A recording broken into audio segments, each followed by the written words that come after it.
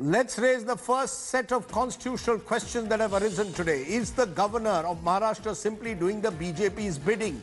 Has the Maharashtra governor Koshyari exceeded his brief? Is the face-off hurting Maharashtra's COVID fight? These are just some of the questions I'm going to raise tonight. Sambit Patra is the BJP's evergreen spokesperson. Avinash Adik is the NCP spokesperson. Appreciate both joining us. Sambit Patra, want to come straight to you. Is the Maharashtra governor acting as an independent constitutional authority, or is he simply acting as an agent of the BJP in Maharashtra? What's your view? Well, let me in fact travel back in time and let me tell you, as far as exchanges of letters and barbs between constitutional authorities is concerned, it is not new, and one of the finest examples of it would be exchange of letters between Pandit Jawaharlal Nehru, the then Prime Minister, and the then President Rajendra Babu on the issue of Somnath Temple's inauguration. First, they had a difference whether Somnath Temple should be constructed or should not be constructed back, and then they had a difference when Rajendra Babu wanted to go for the inauguration of Somnath Temple while the Prime Minister Pandit Jawaharlal Nehru was opposed to it. They had a serious barb in letters, and all those letters are archived today. We can visit and see as to what kind of language was used when Pandit Jawaharlal Nehru say that I barred the President of India. I have asked you about Bhagat Singh Koshyari in 2020. Sambit Patra, you rediscovered Jawaharlal Nehru versus Rajendra Prasad in the 1950s?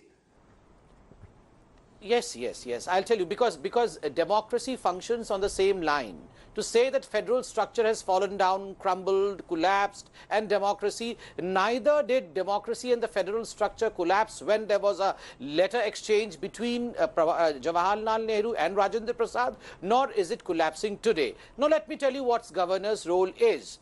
There were a constellation of people who met the chief minister. We had political netas, we had dharmic institutions, the religious institutions and their gurus. We had NGOs which met the chief minister, Mr. Uddhav Thackeray, demanding that since rest all of the temples are opened across the country and it's a matter of faith, why don't you open according to the issued guidelines of the MHA, which was issued after 31st of May, and the temples were supposed to be opened by June 8th. And in fact, there is a Supreme Court ruling as well, in which Supreme Court categorically mentions that the government should come up with a solution and they should open the places of religious worship. So if at all, I mean, he's a public representative, the chief minister could not solve this problem. So all these people went and met the governor. Now the governor wrote a letter to the chief minister. This is a constitutional process. Where has democracy been hurt in this? You are absolutely right. There is a constitutional process, but I just want to read out one line or two lines from the letter, and then you tell me, is this a letter written by a constitutional functionary or is it written by a politician? This is what the governor says. I wonder if you are receiving any divine premonition to keep postponing the reopening of the places of worship time and again, or have you suddenly turned secular yourself, the term you hated? I just want to understand, is this a letter that a governor writes, or is this a letter of a political party agent? That's all I'm asking. Rajdeep, as far as the wordings of the letter is concerned, you have to understand that sarcasm and in fact showing a mirror to your own ideology is no unconstitutional work. And let me, in fact, today I have been drawn to some of the events which have happened in the past in the history. Let me, in fact, bring about some amount of humor in debate. Generally, I don't bring about a lot of humor in your debate, but some amount of tadka of humor is essential in today's debate. One of the most famous debates in Indian history, parliamentary history, is between Firoz Gandhi and Krishnamachari, the then finance minister. And you remember what Krishnamachari, both belonging to Congress, Krishnamachari says to Mr. Sanjay Gandhi when he gets up to speak, look, you are a lapdog. What does the lapdog of Nehru has to say to me?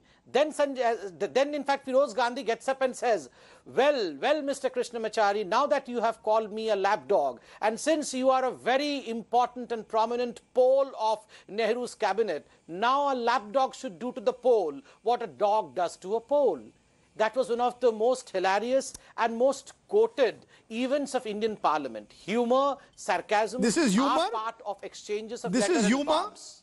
This is Koshyari's sense of humor? I told sarcasm. Okay, this is sarcasm. This is sarcasm. Okay, this is sarcasm. Yes. This is what he also went on to say. You have been a strong votary of Hindutva. You have publicly expressed your devotion for Lord Ram. Have you suddenly turned secular, the term you hated? Now, these are all, it would appear, statements being made by a governor who's also wearing a political hat. But Mr. Adik, why don't you respond? Here is Sambit Patra, who's even taken us back to Jawaharlal Nehru versus Rajendra Prasad, Rajendra Babu, suggesting that this is part of the constitutional process. Why is Sharad Pawar suggesting that the governor is acting as a politician? Why is the chief minister not responding in a sense to the demand that various people are making to open up places of worship? First of all, a very good evening, Rajdeep. Good evening, Sambitji. It's wonderful how Sambitji always goes back in history and remembers anecdotes that happened during Panditji's time. I mean, this has been the habit. This has been the calling of the BJP ever since Modi ji has become the Prime Minister. Coming to the issue today, Sharad Pawar Sahib is one of the tallest statesmen the country has. He has spoken on the subject. I think the debate today doesn't need any response from me. I think, Rajdeep, you are doing a wonderful job for me. Because whatever you're asking Sambitji today is actually what everybody should be asking the BJP. His Excellency, but the question also will be asked to the Maharashtra government. Mr. Adik, the question to the Maharashtra government will be, is the governor entitled to ask this question or not to the chief minister, that if other parts of the country are opening up places of worship, why is Maharashtra not doing so? He also says if bars and restaurants can open, why not temples? Do you believe that a governor should be asking these questions or not? If the Honorable Governor thought it prudent to ask these questions, I do not challenge his right to do so. He is a constitutional authority who has the responsibility and the role to play the role of a constitutional head. What matters here is the language he used, the way the statements were constructed, the use of the words Hindutva and secular to suggest a political meaning to it. It was not just a concern that the constitutional head had towards his state. The entire letter speaks of the BJP's agenda, and that is most uncalled for. As a constitutional head, be it the Honorable Governor, be it the Honorable President of India, they are not supposed to be playing sides. I'll ask my producer to again play exactly what the governor... I'll ask for our viewers' interest to play out the exact tone of the letter of the governor. But, you know, Dr. Patra, it appears that this is a concerted attempt. Governor puts out a letter. Next day, the BJP organizes protests across Maharashtra. It seems as if the governor is acting in tandem with the BJP. We saw it when Devendra Fadnavis was sworn in at 7:30 in the morning with nobody being informed about it. And now we are seeing it happening in the context of opening up of mandirs. The BJP hits the street within hours of the governor's letter reaching the chief minister. Are the governor and the BJP acting in tandem?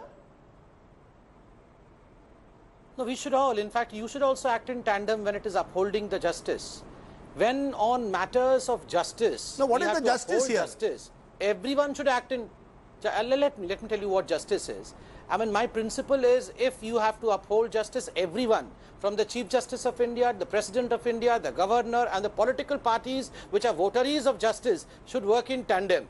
In fact, the others who are for injustice, they will not act in tandem. What is justice here? Now, justice here is what the Supreme Court said in the month of June, when Nishikant Dubey, one of our member of parliaments, went on to Supreme Court for opening up of some temples in Jharkhand, which the Jharkhand government was not opening. This is what the Supreme Court had to say. I quote, "E-darshan is no darshan. Can't you permit darshan by adhering to social distancing?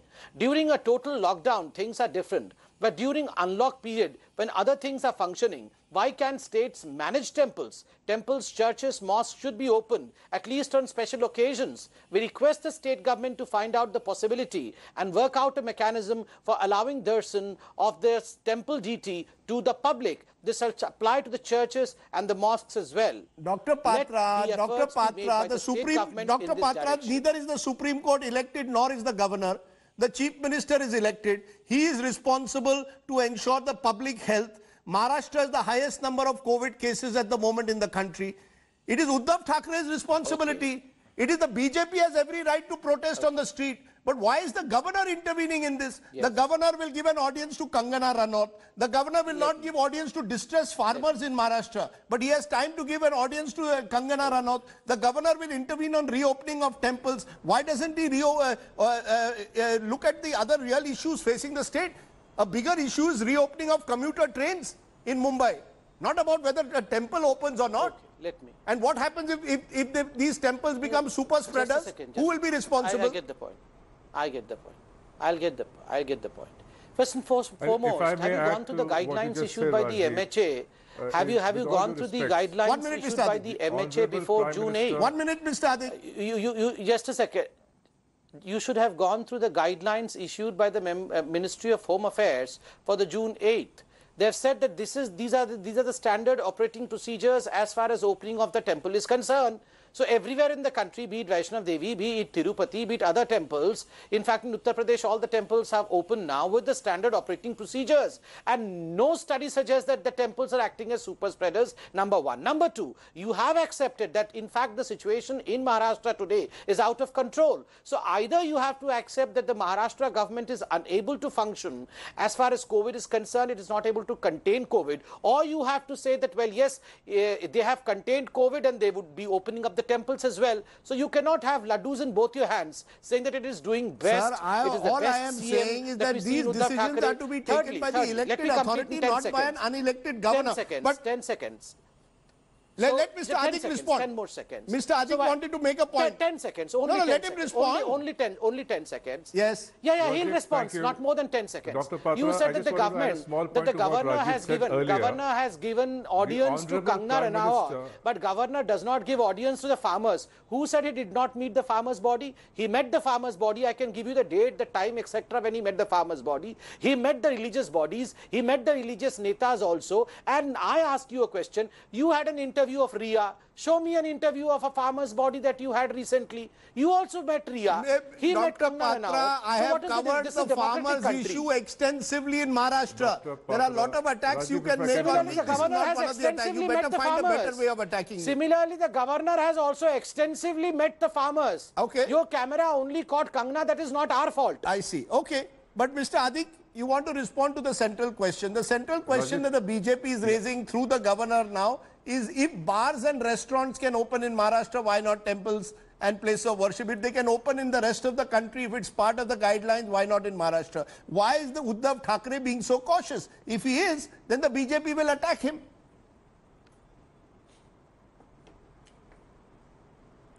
Rajdeep, what I'd like to add here is, you just said a few minutes ago that the Chief Minister is an elected head of government. The Governor is an appointed constitutional head. The highest office is occupied by Prime Minister Modi ji. And when he addressed the group of Chief Ministers during this pandemic, during all the unlock phases, the one important aspect that he has addressed is every Chief Minister should decide what is good for their state. In accordance with that guideline, with that spirit, if the Maharashtra Chief Minister feels it is not yet right to open the temples, I don't know why Sambhiji or anybody in the BJP is having a problem. If the Prime Minister respects that the Chief Minister is empowered to take a right decision, has been taking a right decision because he has supported the Maharashtra Chief Minister every time he has said we will open a few activities while we will hold back onto a few. The Chief Minister is on record where he says, yes, temples will be opened for darshan very soon. We are getting the standard operating procedures in place for that to ensure that the well-being of the citizens is looked upon as the prime most aspect. I don't know why looking at the well-being of the citizens is not being looked upon with any sense of appreciation. If the Prime Minister appreciates it, but Dr. Sambhiji doesn't, I fail to understand why. Okay, the final word therefore from you, Dr. Patra. What does any of this have to do with Hindutva? This is what I am unable to understand. Isn't the public health far more important in COVID times than your definition of who is Hindutva and who is secular? Is opening up of a temple or a mosque or a church going to define secularism and Hindutva in COVID times? Surely even Lord Ram would first want all of us to be healthy. You are a doctor. Would you put health first or would you put opening of temple first? I want a straight, direct answer from you, Dr. Patra. You can wear your doctor's hat also today for a change. The Lord Ram would have been very happy if some of your reporters also would have been worn a mask and go on and interviewed all those adhikaris and officers in Hathras also. Some of your reporters were shouting on the officers of Hathras without wearing a mask. So Lord Ram is angry now. I ask you a question, which direction do you always go in, Patra? Answer my question, my friend. You talked about Lord Ram. No, I also have conversations with Lord Ram. It's not I am asking you, is Hindutva more important at this moment? I'm answering. I'm answering, sir. I'm answering. See, Rajdeep, look at you. I mean, I was smiling within myself because I didn't want to interject. How beautifully you said that, what is the fault of Uddhav Thackeray? He's a cautious chief minister. Not cautious, sir, callous. If he's not able to manage what other states are able to manage, if he's not able to follow in time the guidelines of MHA, if he's not able to follow the Supreme Court, then he's not cautious, he's callous, number one. And number two, you very smartly said, is Supreme Court an elected body to be followed always? It is not elected, sir, but Supreme Court upholds the constitution of the country. Similarly, if I turn back and say, is Supreme Court an elected body, that whatever the Supreme Court or High Court says about Hathras is to be followed, law and order situation is something to be judged on the ground. So opening up of temples is not a constitutional issue. Opening up or closing of temples is not a constitutional issue. It's an administrative issue. I will ask you again. My faith and I will ask you again. Is Hindutva or secularism to be defined in COVID times? You are absolutely wrong, Mr. RajdeepSardesai. My belief and my faith, once the law allows it, that is a constitutional issue, because after unlock opening up of a temple is an administrative issue, not a constitutional issue, Dr. Patra. I am asking you a question. So administration also is a part of constitution, sir. To have my faith, to practice my faith, when in fact the administration allows it. Remember, the MHA's administrative body allows it with SOP. My friend from NCP says that it's a decision to be taken by state government, Dr. Patra. Do not fool the audiences. When every other decisions to open a temple or not is to be taken by a state government. MHA can only give guidelines. Do not mislead. Exactly. No, exactly. That's what I am saying, that it's a callous government which, despite the guidelines by the central government, when all other states can follow the guidelines, can in fact move ahead opening the temples and normalizing life gradually and yet containing the COVID numbers. We have a failed CM whom you all project as one of the best CMs of the whole universe. I have not said that. He is unable to place the standard operating procedure. You, in the sense, your Bollywood friends, they are regularly placing Uddhav Thackeray as one of the bestest CM in the whole universe. Even Indra cannot be compared to him. But then look, he's not able to place a simple SOP, standard operating procedure, even after the Supreme Court's judgment. Final time, so I'm going to ask you. CM? I fail to understand final time, is Hindutva about ensuring public health, or is it Hindutva about allowing temples to open? One final straight answer. No idhar se na udhar se. Hindutva is about sarve bhavantu sukhenaha, sarve santu niramaya. It is always about ensuring everyone's spiritual and physical health. Okay. Remember, that is why we have SOPs. We never cause harm to anyone. This time has proven this. Since time immemorial, we have followed rules and regulations. Okay. So let's leave it there.